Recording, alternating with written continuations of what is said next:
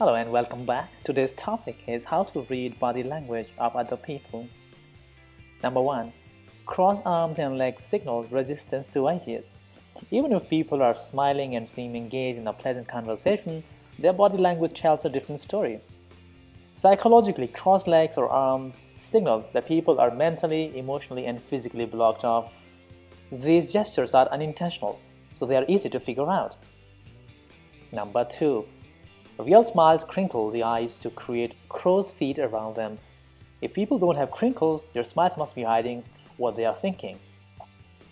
Number 3. Copying someone's body language is a good thing. Humans imitate body language of other people when they feel a connection with others.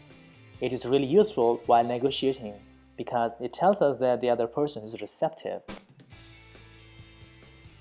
Number 4. Eyes that lie. How true is the statement, "Look me in the eye when you talk to someone"?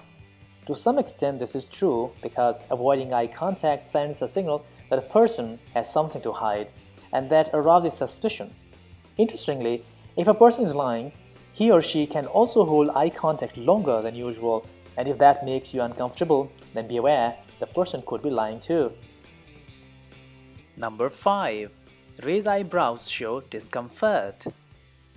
If somebody who is talking to you raises his or her eyebrows and the topic isn't one that would logically cause surprise, worry, or fear, the person might not be comfortable in that situation. Number 6. Exaggerated nodding signals anxiety about approval.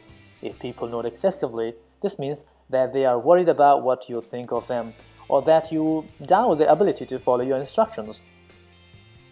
Number 7. A clenched jaw and a tightened neck are all signs of stress. Even if a person does not express it, these are signs that show considerable discomfort. Number 8. Clenched fists like crossed arms and legs can signal that people are not open to your views. It can also make them look argumentative and defensive. It might make you nervous about interacting with such people. Number 9. Slouching is a sign of disrespect. Standing up straight with your shoulders back is a power position. It maximizes the amount of space a person fills. Slouching, on the other hand, takes up less space and projects less power. Therefore, maintaining good posture commands respect and promotes engagement during a conversation. Number 10. Watching the clock while talking to someone is a clear sign of disrespect, impatience, and ego. It sends a signal that a person has better things to do and that he or she is anxious to leave the conversation. Number 11. Inconsistency between a person's words and his or her facial expressions causes others to suspect that he or she is trying to deceive them, even if they don't know exactly why or how. Number 12. Rolling eyes show lack of respect. Fortunately, while it may be a habit, people can control it and it's worth the effort. Number 13. Scowling or having a generally unhappy expression sends the message that a person is upset by those around him or her, even if they have nothing to do with his or her mood. Scowls turn people away as they feel judged.